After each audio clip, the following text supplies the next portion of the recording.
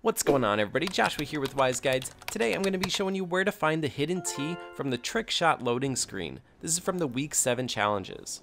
So if we look closely at this loading screen, we can see the hidden tea right below this bridge here. So we'll go ahead and mark the location of this, and this is going to be just on the north side of Weeping Woods.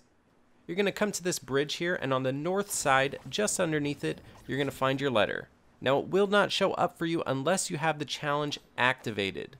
So you have to complete all the other challenges to unlock this challenge. Please subscribe if you haven't already, and definitely check out my other Fortnite videos. Take care, everyone.